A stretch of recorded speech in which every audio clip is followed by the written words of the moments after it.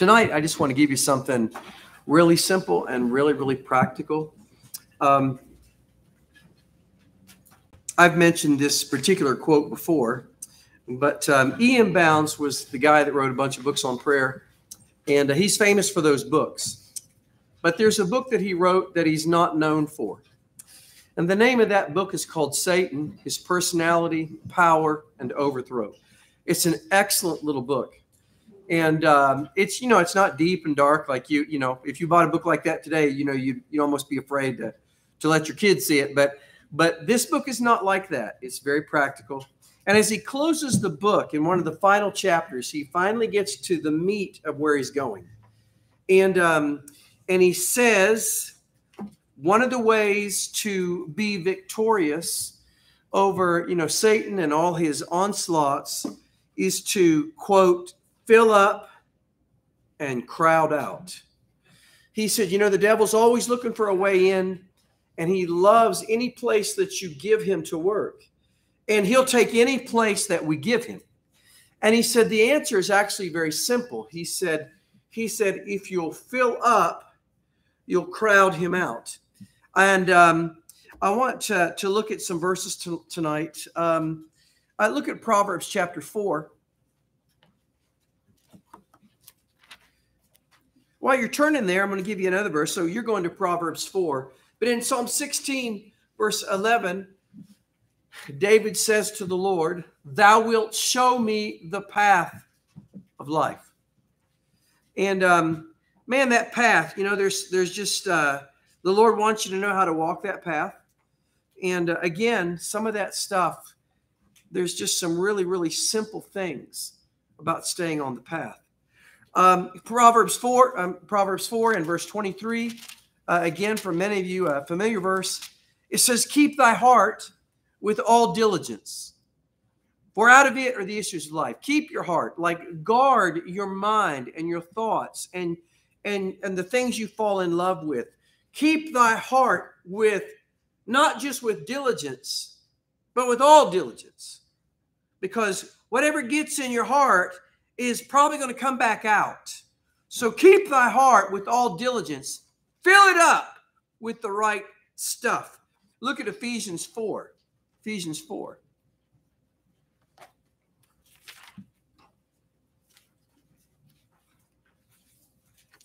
Ephesians 4.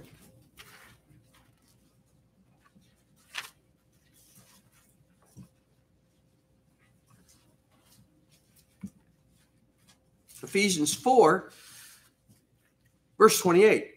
Ephesians 4, verse 28. "Let him that stole steal no more, but rather let him labor, working with his hands that thing which is good, that he may have to give to him that needeth." And the thought there is, he used to steal, and instead of stealing, now rather that person is now a believer. And man, he needs to fill up with something. That person, when he was lost, he had lots of idle time.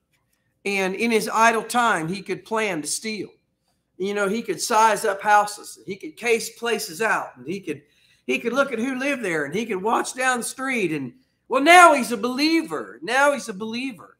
And the thought is, now he needs to fill his time with something else. He needs to fill his time and his mind with practical, good, wholesome busyness.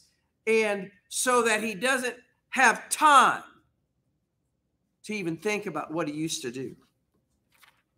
And what spills out. The old saying goes, you can plan your actions, but you can't plan your reactions. And your reactions often reveal what a person is full of, or what they filled themselves with. Now, the Bible has a lot to say, and we're just going to look at a few verses. The Bible visits this theme over and over and over and over and over again. And it doesn't always use the word fill, but it gives the picture of that. So let's look at Psalm 71:8. Psalm 71.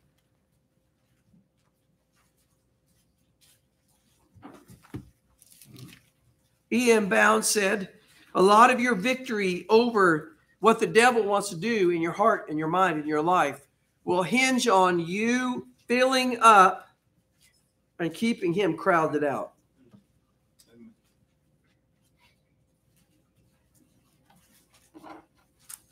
Psalm 71.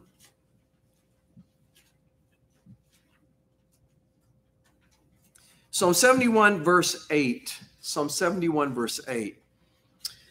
Let my mouth be filled with thy praise and with thy honor all the day. I think for most people, there might be some Christian on the planet that really comes very natural for. But I think for most Christians, it would take a little bit of conscious effort to train yourself to do that. But David said, let my mouth be filled with thy praise and with honor. You say, Pastor, is that really legitimate to think that way, that we can train ourselves to do that? Absolutely. Absolutely. We're going to look at several verses along the way. But I've got a book in our bathroom. You guys know how you have books in your bathroom? I'm assuming most of you do. Maybe you don't. But there's a book we got in the bathroom, and it's by this Carlson guy, and it's a secular book, and it's called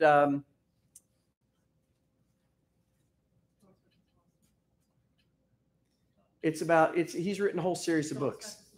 Yeah. Don't sweat the small stuff, okay? And he's written a whole series of books, don't sweat the small stuff with your money, don't sweat the small stuff about this and that and the other. But what put him on the map was a little booklet he wrote called Don't Sweat the Small Stuff. This guy is lost. I mean, he is unquestionably lost. And he promotes a lot of New Age philosophy in his book. His book, this particular book, the book that put him on the map, is got, I don't know, it's got 50 or 60 chapters in it. And they're just little tiny 2 or 3 page things. And it's really about being positive and don't let this bother you and train yourself to do this. And it's really all about a lot of very positive things. And he stresses, train yourself to get out of your negative habits. Now, this is a lost guy. This is a lost guy. He says, for example, he said, train yourself to listen and not interrupt. There again, some people are quiet by nature and they don't have trouble with that. But you'll notice in conversations, I battle with it sometimes. I'll catch myself. Somebody will say something, triggers a thought, and I want to say something, and there's some people that they're just really quick to interrupt, and the feeling you get is they really didn't hear you out. They didn't listen to what you said. You make people feel bad. And he says, train yourself to let people finish their sentences and even take a deep breath, and before you say anything. He said, then you're listening to them. He said, actually, you'll find the stress level of the conversation goes down. He said, you become more of a blessing because people think, wow, they're actually listening to me. And there's a lot of benefits. This guy's lost. And this book is filled with this stuff. And he's talking to lost people. And it's all about just train yourself a little bit. Just work on it. Let my mouth be filled with thy praise and with thy honor all the day long. Filled. Man, you could crowd out a lot of things you shouldn't say. Let my mouth be filled. Look at Philippians 1. Philippians 1.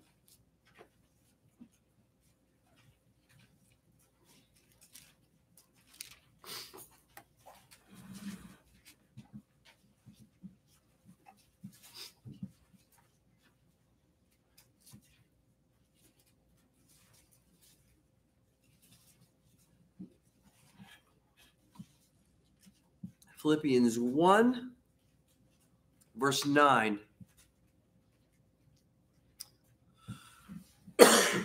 Philippians 1, verse 9.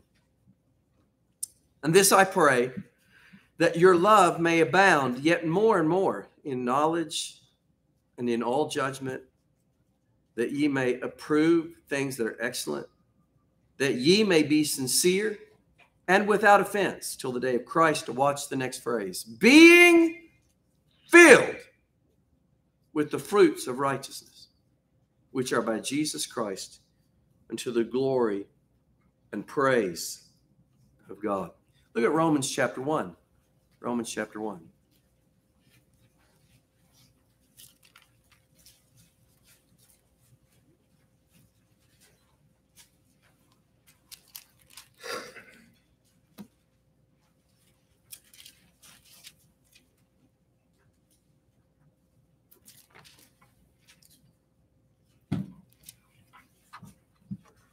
Romans chapter 1, and here's the flip side of that. Romans 1, verse 28. Of course, you guys know the context. It's talking about how man descends from that place where he knows God to the place where he becomes a total reprobate. And in verse 28, it says, and even as they did not like to retain God in their knowledge, God gave them over to a reprobate mind to do those things which are not convenient, being filled with all unrighteousness, fornication, wickedness, covetousness, maliciousness, full of envy, murder, debate, malignity, whispers, and he goes on. Go to Proverbs 16 for a moment. Proverbs 16.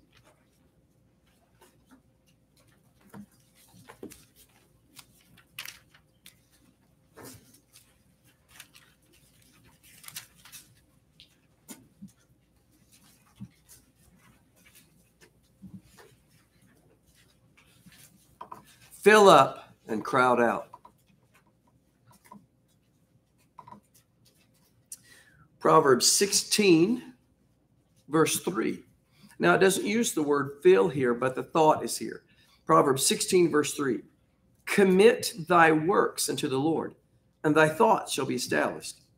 The thought is, be so busy with your hands, your thoughts, your studies, whatever, for the Lord. He says, if you commit that to the Lord, if you're filling up, he says, your thoughts will often take care of themselves. Commit thy works unto the Lord, and thy thoughts shall be established. Look at Colossians chapter 1. I know we're looking at several, and we'll be, probably won't look at too many more, but we're at church. We're not going to apologize for looking at scripture, right? Colossians 1. I'm not trying to fill time. I just want you to see this. The thought and the principle shows up all over the place. Look at Colossians 1.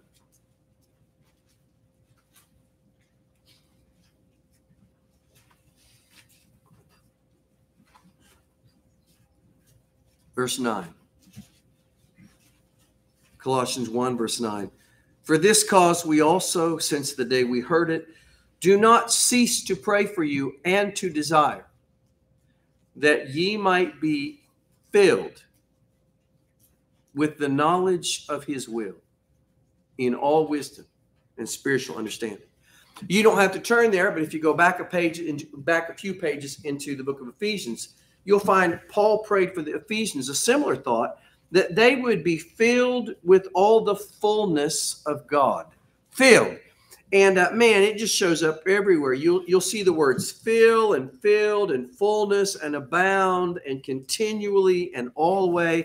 And it just shows up. Look at Nehemiah chapter 8. Nehemiah chapter 8. You got Kings and Chronicles, and then you hit Ezra, Nehemiah, and of course,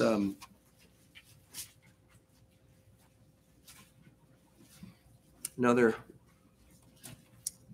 amazing passage here, Nehemiah 8.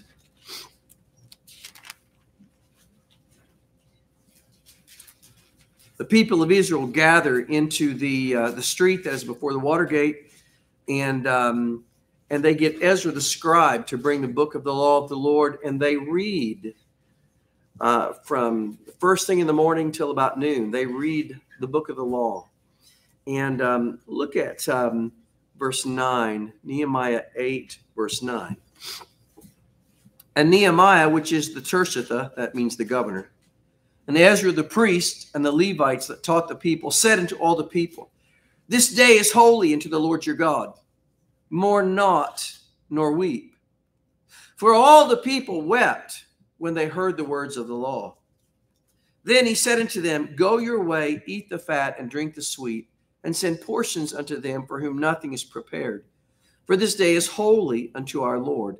Neither be ye sorry, for the joy of the Lord is your strength. So the Levites stilled all the people, saying, Hold your peace, for the day is holy. Neither be ye grieved. And all the people went their way to eat and to drink and to send portions and to make great mirth, because they had understood the words that were declared unto them. Look at verse 9 again. This day is holy unto the Lord your God. Mourn not, nor weep. And in verse 10, he says, Neither be ye sorry, for the joy of the Lord is your strength. So the thought that you see there is, man, he's trying to encourage the people to rejoice. They've heard the book of the law, and man, obviously their hearts were tender and they were open to the word of God. And Nehemiah says, really, he says, today we need to rejoice. And the joy would push out the sadness. He said, you can't do both in this assembly on this day. He said, it's what's implied is it's going to be one or the other. There's going to be weeping or there's going to be rejoicing. And he was telling them to let the joy of the Lord fill them. We need to fill our time with purpose and with godly purposes. You know how it works. And I know you're not, especially if you're a young person, you may not totally be in control of your schedule all the time. And yet you do have free time. And I'm not saying you got to take every minute of your day, doing something spiritual. I mean, hey, your exercise is needful. Solomon in Ecclesiastes said, rejoice in your youth and all that stuff. But here's what I'm saying. You've heard it said, if you don't schedule your time, it will be scheduled for you. And the older you get, the more you see that. As an adult, there's some things that if you don't build some things into your day-to-day life, you know what's going to happen is somebody else is going to find something else for you to do, and something else is going to push in. If you don't fill your time with some godly purposes, they're not going to happen. Whether that be witnessing or church meetings, meaning like revival meetings, whether it be helping and encouraging somebody else. If you're just waiting till you have the perfect opportunity, until you just wake up one morning and you feel totally refreshed and you just really don't have anything else to do that day, and your kids are all sleeping little angels and everything is just hunky-dory, and an angel flies by your window and makes you feel spiritual. If you're waiting for that, it's not going to happen. Don't you find that the list of things to do never ends? And the older you get, the worse it gets. Vance Havner said years ago, he said, once in a while, you just got to run away from the job that's never going to get finished anyway. He said, it's never going to get finished anyway. He said, you might as well jump off the Ferris wheel for a little while.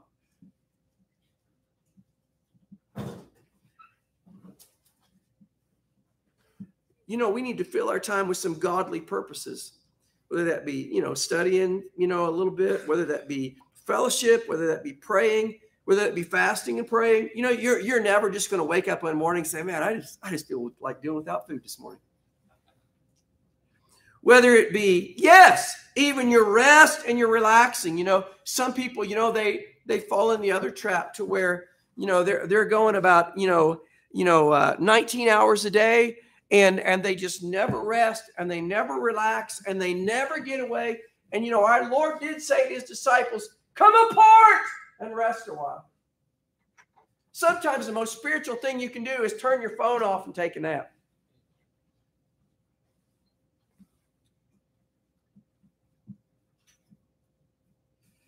You need to fill up and crowd out, but make sure make sure you're filling up with what's right. You know, what is filling? It's watering, it's feeding, it's feeding the fire. You know, if you're going to fill something, you know, if we had a glass sitting here, and I thought about bringing one tonight. If you have a glass here and you're going to fill it, something has got to be poured in from somewhere. And in our life, we've got to continually be doing that, because there's always other things that are trying to crowd in. And if we're pouring in the right things, it helps keep those other things crowded out. Now, I'm just speaking generically, so I'm sort of all over the map tonight, and I'm not trying to create a world of work for somebody. I'm not trying to do that. You know, what I'm trusting is here that I'll say something, and you'll think, wow, you know, that I need to do that. Maybe it'll be filling your private life with some family time. You know, you can be in your house, and you can be there, but you're not really there. You know, and just because you're there, and Johnny and Susie and Henry and Billy and Matilda are all, you know, ripping around the yard, you know, that doesn't mean that you're giving them any of your time. You know, you need to fill some of those voids, or the devil will fill them. They'll find somebody else to hang. They'll find somebody else to hang out. They'll find somebody else to admire. They'll find somebody else to have fun with. But if you can fill up some of that, you help crowd out the devil, and you help block his voice. The devil says, your daddy doesn't love you, your mommy doesn't love you. And the kid will say, yes, they do. Say, I love mom and dad. Man, we have a great time together. And all of a sudden, what you've done is you've helped crowd out that other voice. You got to fill up your marriage. You know, our world goes 1,000 miles an hour, and man, we understand all that. But on both sides of the equation, whether it's the man's side or the woman's side, is there any filling going on? Man, you can live together in the same house, and you just sort of, you know, you get this thing where you're just sort of doing your thing, and man, life is full of things. But are you doing anything to fill that? Fill that? To crowd out the devil? To crowd out his voice?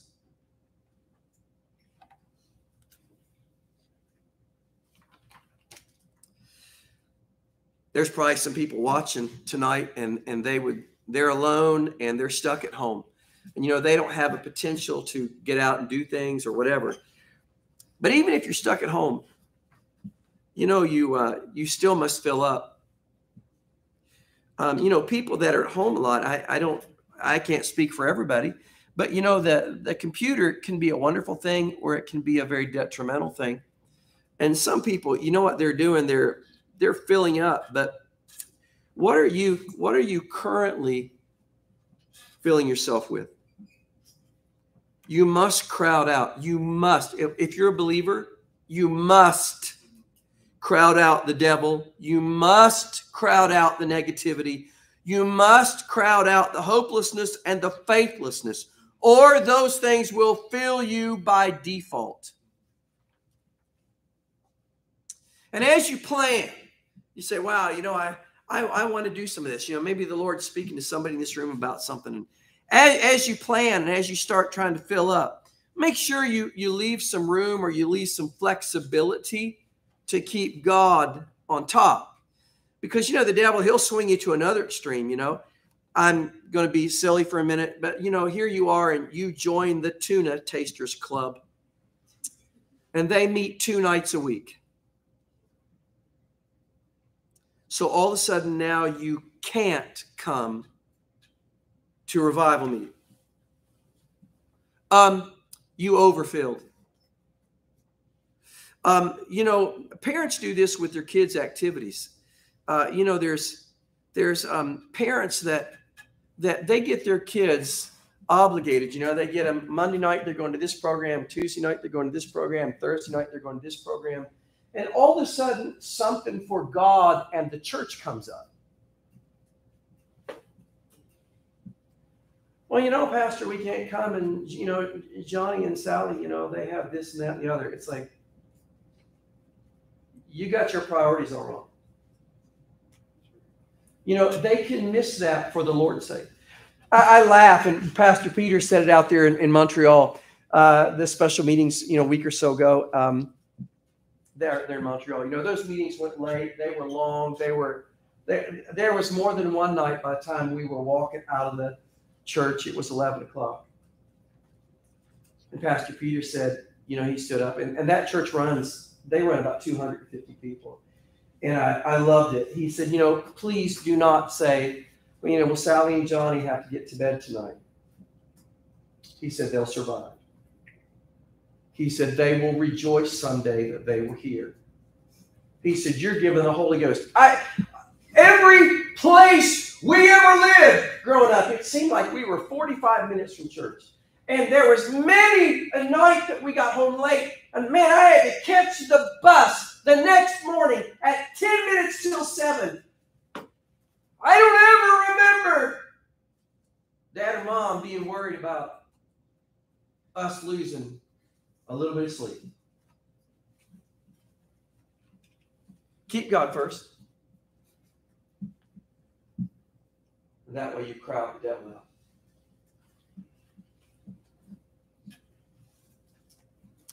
Don't let anything push God out. It should be the other way around. It should be God pushing the other things out. What is a person full of?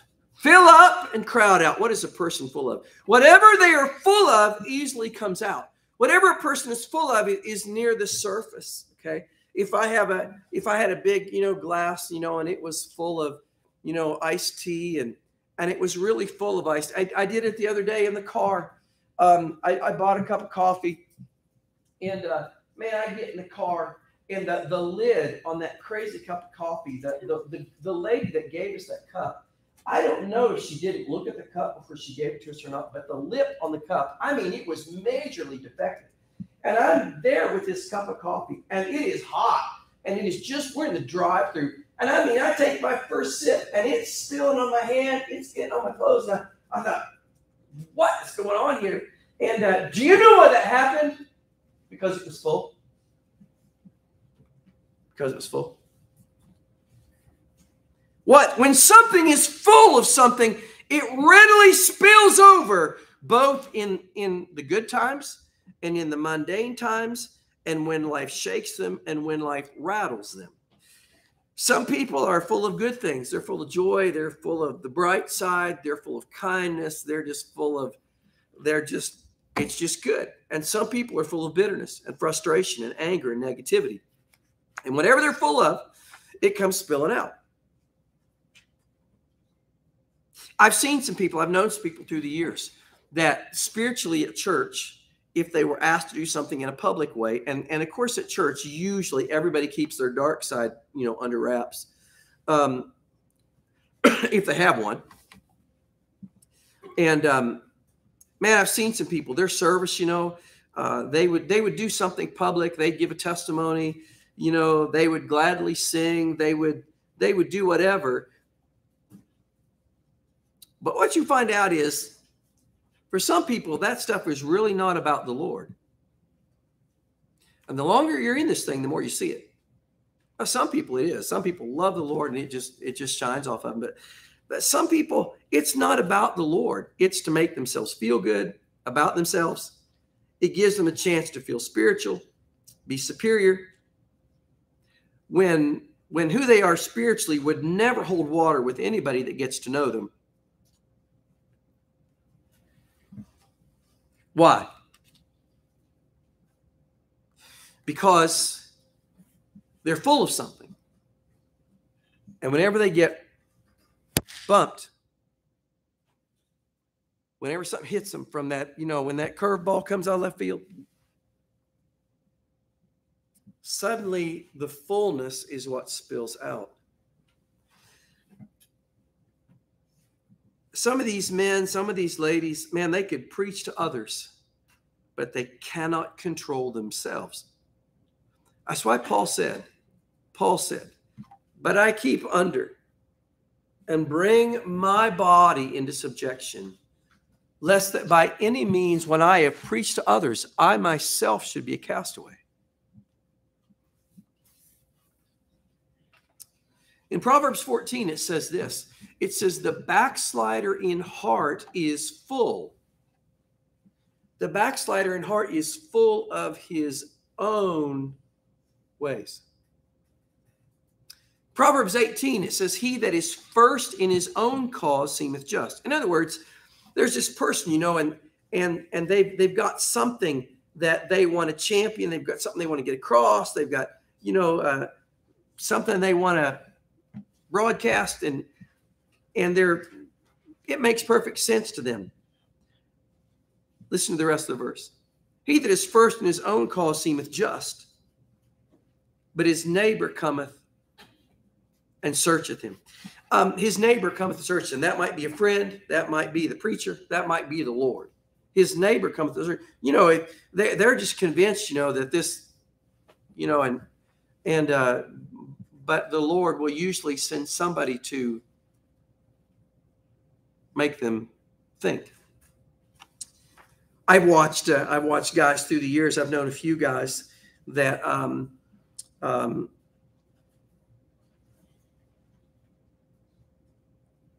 man, they just, anything public, anything confrontational, they're in on it. There's a lot of guys that are drawn to our kind of churches, and ladies too. And they like the preaching that is very straight. They like it they like it hard. They like it, man, they like black and white. They like that.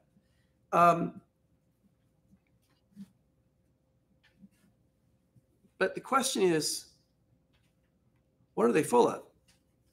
The question is, what are you full of? Because that's really what makes all the difference in your spirit, in your testimony, in the battles of life.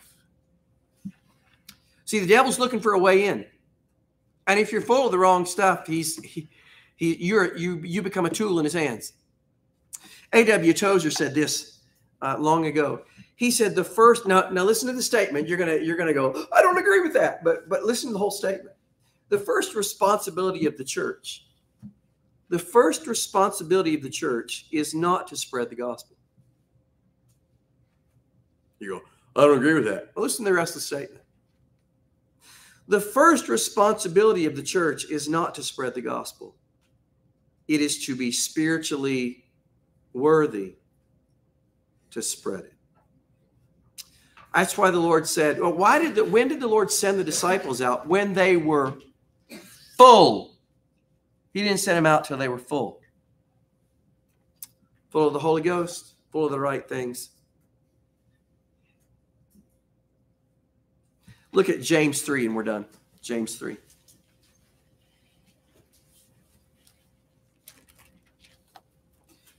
Fill up and crowd out. Fill up and crowd out. The devil, he's always looking, to cause trouble. Every once in a while, I don't know how it is at your house, but every once in a while something will happen, and it'll be one of those days, and somebody we'll all be looking around, and somebody say, well, the devil's hanging around here somewhere. Fill up and crowd him out. Crowd him out. James 3, verse 17.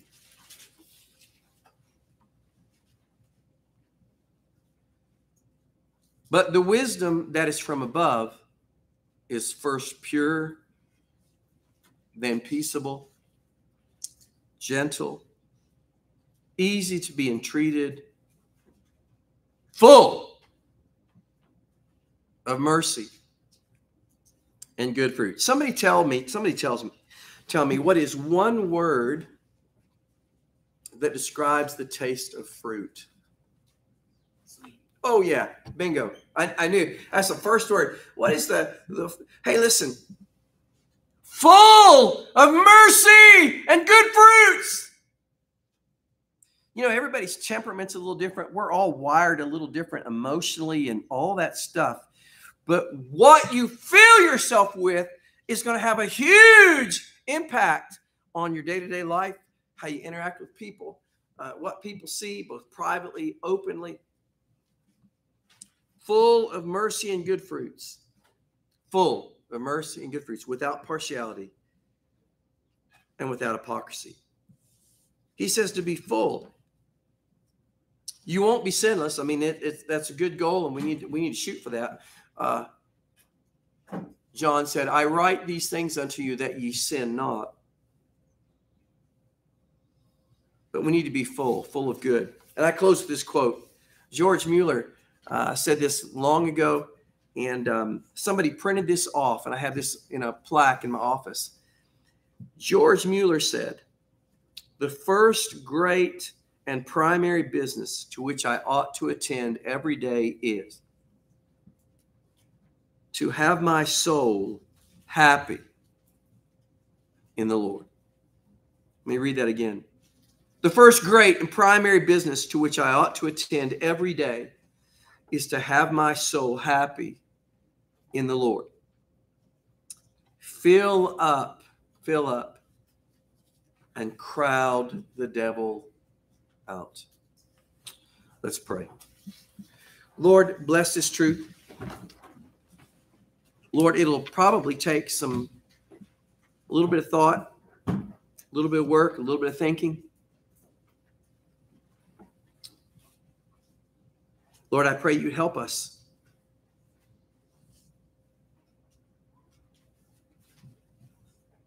Help us to find the places, Lord, where we are letting the devil in, and Lord, help us to fill those areas up for thee.